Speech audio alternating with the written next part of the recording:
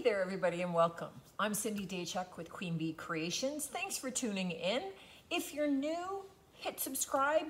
Keep us coming at ya. If you're returning, thanks for coming back. Today, this is kind of a quick little bonus video. Usually I'm doing 2 a week.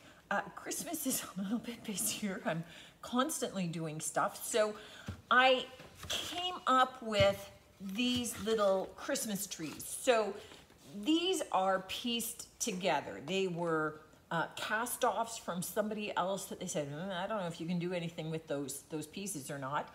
And I took them. And so putting them together this way formed a Christmas tree. So all I did was I glued them, clamped them together, let them dry, and then I just nailed them onto this cut base. So nothing more magical than that. And I just figured I'm going to do a quick little craft with it. What I want to do is use this beautiful Christmas black and white decoupage paper from Jamie Ray Vintage. Perfect, it's so nice. So all I'm going to do is I'm gonna start by painting these out dark with dark and decrepit, because I'm going to be doing some distressing. So I'm going to paint them out dark with I'm going to paint them dark with dark and decrepit by DIY, which it will serve like a stain for the raw wood. And especially the backs of these are very rough. I haven't sanded them down, so I'll sand those down later. I want to have some of that dark showing through. And then I'm going to give them 2 coats of beadboard by DIY. That's it. That's all the magic. So I'm going to get all the painting done and come at you when we start doing some of our cutting and decoupaging and piecing together and all the fun stuff. Really basic. See you soon.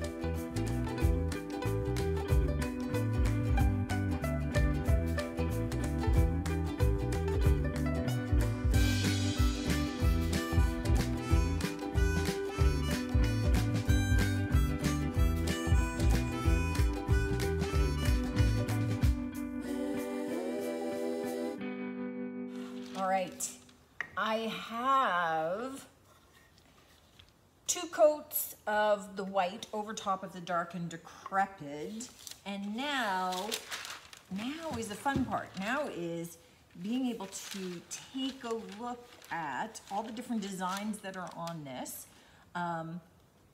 This big stag is going to be too big, so it doesn't fit, but I've got lots of different pictures and images all over here. So it's a question of deciding which ones I want to use. And I'm looking at these birds and I'm thinking they could be awesome coming up here. So what I do want to do is I don't want where I'm laying this out, I don't want to have sharp cut edges. So I'm just going to roughly tear these. Now you could use, a container of water and a brush, and you can just kind of brush it along where you want to tear it and just gently pull the paper apart for an organic look, or you can just tear. So whichever you want. I just want to be careful as I go kind of in between these 2 images here so that I can still save that other image.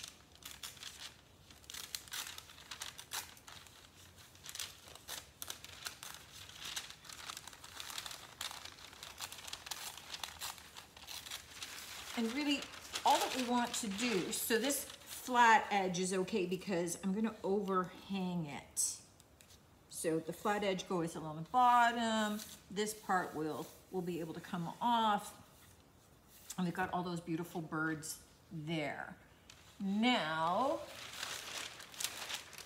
I need to look for what I want here, what I want to have coming down. So I'm not looking at it overlapping all the way, but I am looking at wanting to have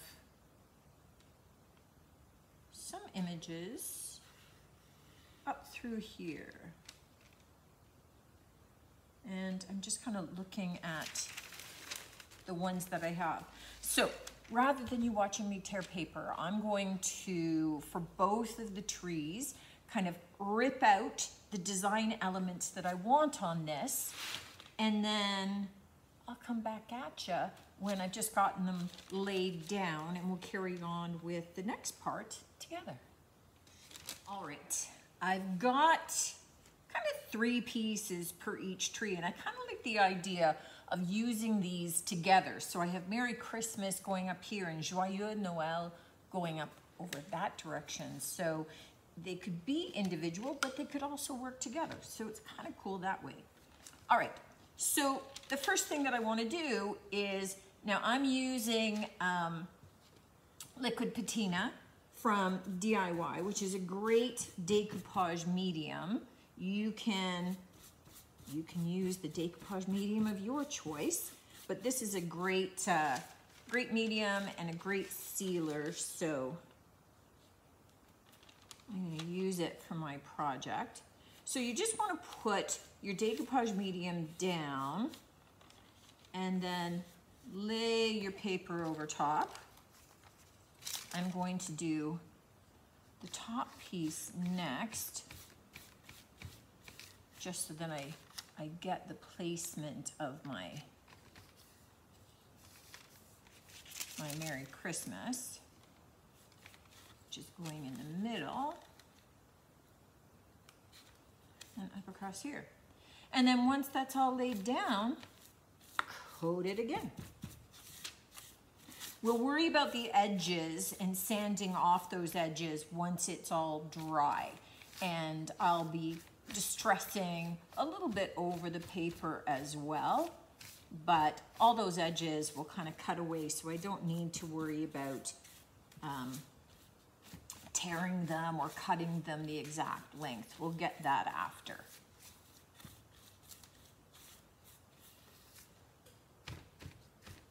Okay, 1, yay!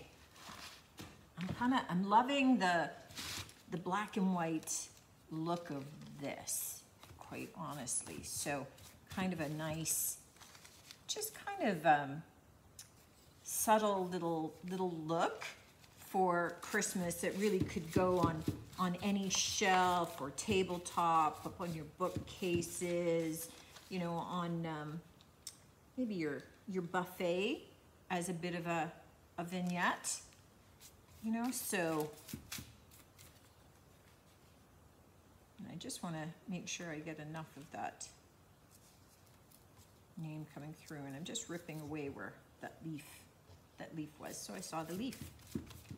Okay, so all that I'm going to do is I'm going to leave this to dry overnight so that tomorrow we can do our sanding, and then any final additional kind of distressing that we might want to do once we take a look at how it looks after the sanding. So I may want to add a little bit of you know, maybe some distress ink from IOD, use the ink for that, or I might want to use some black wax or brown wax or some decrepit dust. I mean, we've got tons of options between the IOD and the DIY lines, but I'm going to want to see it after I do the sanding to see what's going to look best. But I'm thinking that they look pretty darn cool right now, so I'll see you once they're dry. All right, the trees have had overnight to dry, so they're all set for sanding. And this is what it looks like when we're done the sanding. So I am going to take you over. I'm going to flip you on the music because you don't want to hear the sander, but I'm going to use my mouse sander. And what I'm going to focus on is sanding these edges, one to smooth them out, but that's going to ultimately rip the paper off. In essence, we're just doing this with the sander, and you can see that it immediately just takes that paper off right in a perfect line. But this back is pretty rough. we're gonna get it sand down so we get some nice wear spots on it. And then I'm gonna come back at you to show a little bit of the addition that I did. I'm gonna sand the front off too. I want this to look a little bit worn. So I'm sanding the front. We're gonna reseal it so it's all okay, but we've got a step in between. So I'm gonna take you on over. You can be part of the whole messy sanding process, and then I'll come back and I'll show you the one little trick that I did to highlight that tree a little bit more.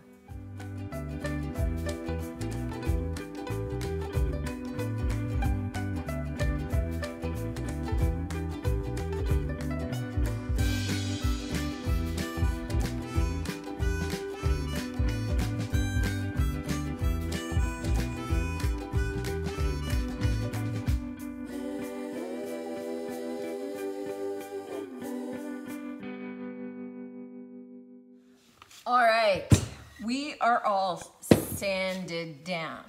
Now, I don't know if you can see clearly or not, but you see that this edging is a little bit darker and a little bit more defined than this. We put the dark and decrepit underneath, and you can see the dark areas where it's peeking through, but I wanted a little bit more definition.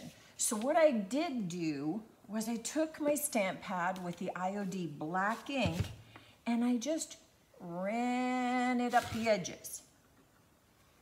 So it just gives it a little bit more definition. So if you look at the base now, let me do half for you.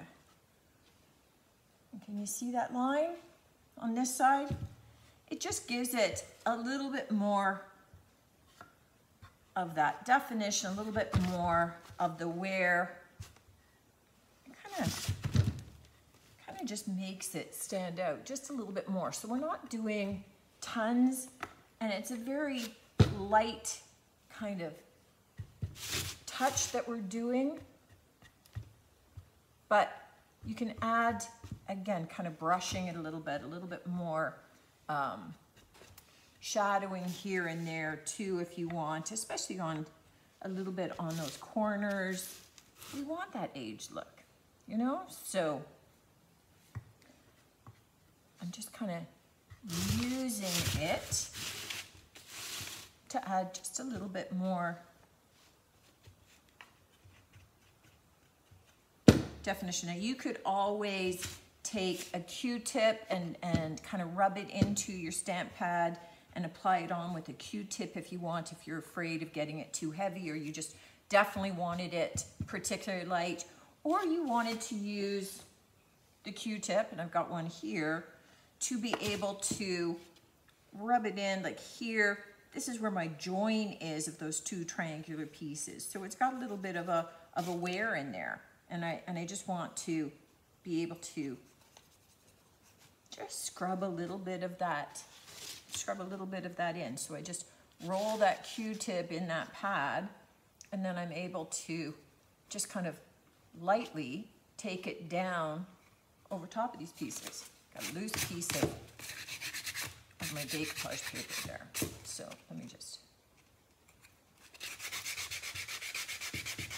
sand that off of the tip.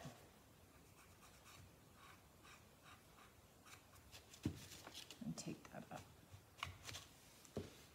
All right, so once we've got the aging how we want it, got a little bit of that black happening, we've got a little bit of that aging happening, where and how, then we are just going to take our liquid patina and seal it one more time.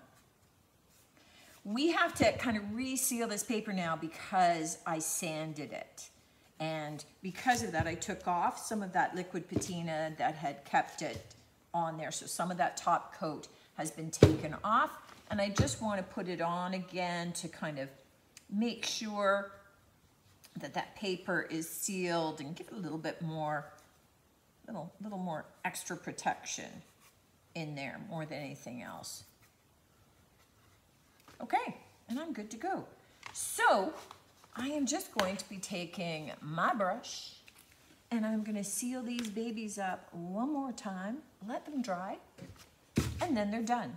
So a nice, quick, simple little craft using some leftover boards, somebody else's scrap boards that they were kind enough to just pass over to me.